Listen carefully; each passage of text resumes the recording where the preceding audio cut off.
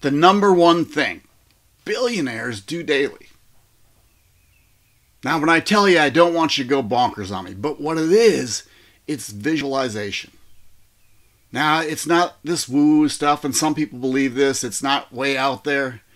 But what we can do, and what billionaires have done, and what you can do, is train your brain. Now, there's scientific evidence from this, and I've listened to Mel Robbins and Joe Dispenza, and it's just, I'm not going to talk to you about brain stuff. I'm a math teacher, former math teacher. But I'm going to tell you what happens because it's happened in my life. See, here's what's going on. As a young child, and a lot of us, and I don't know if that's happened to you, but I've had a sibling that just kind of beat me up.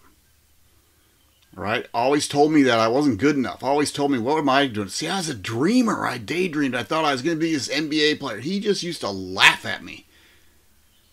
And you know what? I started believing that. I really started believing what he thought about me. That was true. See, I programmed my brain to think I wasn't good enough at stuff. So when I started going into business and understanding this, I actually had a very good friend help me with this. He talked to me about visualization and how it can change your brain. See, your brain doesn't know what's imaginary and what's real. It just hears and feels what you're telling it to do. So when you do a visualization, when you visualize, the number one thing is close your eyes and get quiet. Now, I don't know if you're a goal person, but if you've written down your goals, let's say that you want better self-esteem. Because we're just talking about that. I was beaten up. So here's what you do when you visualize.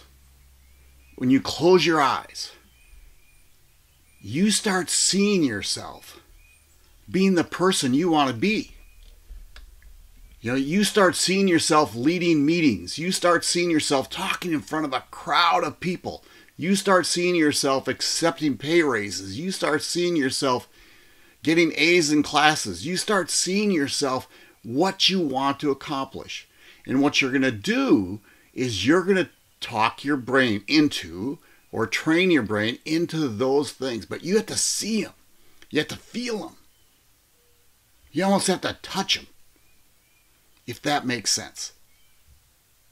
Now, you just can't do it once. See, the number one habit billionaires do daily is they visualize every day.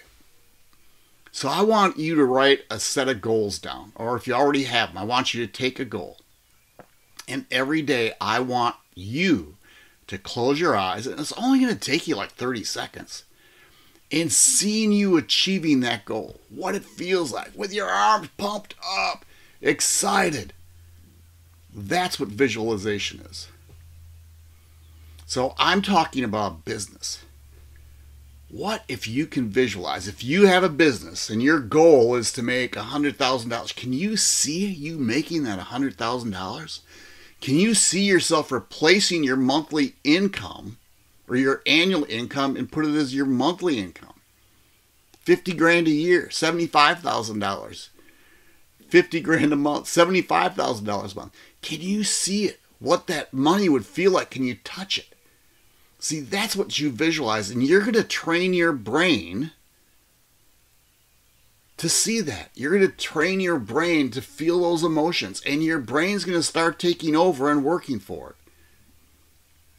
Now, I know if you've heard this, when people have done visualization, they've actually cured some health challenge in their body. You can do the same thing in anything. So what do you want to accomplish?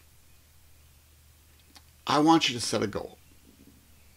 And you visualize it every day for 30 seconds and see what happens. Hey, if you got any value from this, hit that share button. Give me a like. Hit the subscribe button. Click that notification bell. I would really appreciate it. You are going to get a ton of value from me as we continue to do this. You all take care.